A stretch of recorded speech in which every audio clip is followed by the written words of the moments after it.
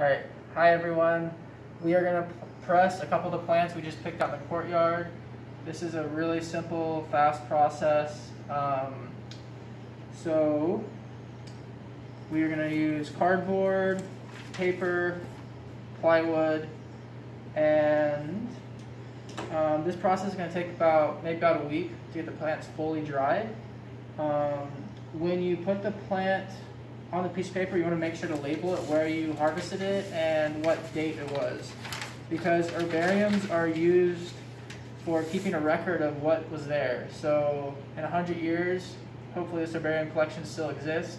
You can go back and get a record of what plants were growing out in this area and what part of the year and whatnot. So this first specimen, we're going to label it, we picked it at Northwest Clawson Courtyard. We're going to write that down and the date.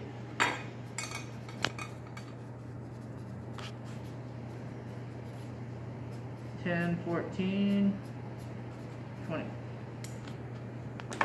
Have cardboard for airflow. And this paper is going to help draw the moisture off the plant. Another piece of paper. Another piece of cardboard, and set it aside. Another piece of cardboard, piece of drying paper. You want to make sure everything is displayed nice. You want to make sure you have the fronts and the backs of the leaves displayed, and the fruit, the twigs. And once the plant's dry, we're going to glue it down to paper to preserve it.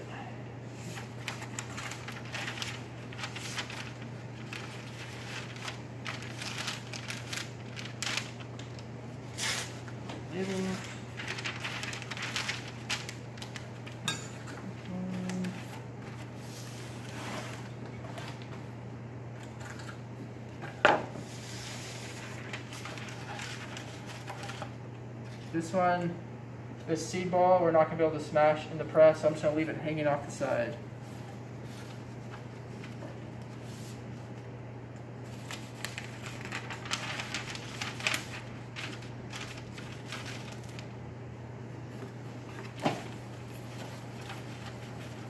Alright, now we're going to put this plywood on top and slide it into the press.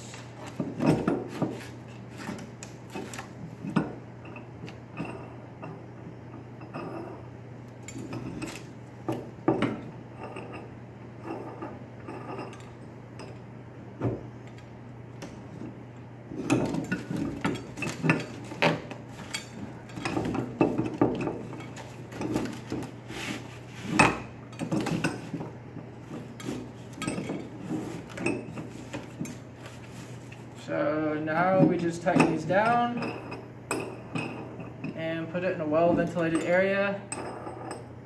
Check on it in a couple days, make sure we don't need to replace the pieces of paper because we do not want the plants to mold. So if the pieces of paper become too wet, we'll have to replace them with dry ones.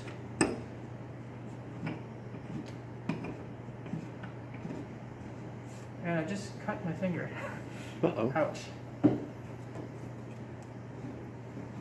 Alright, well that's that.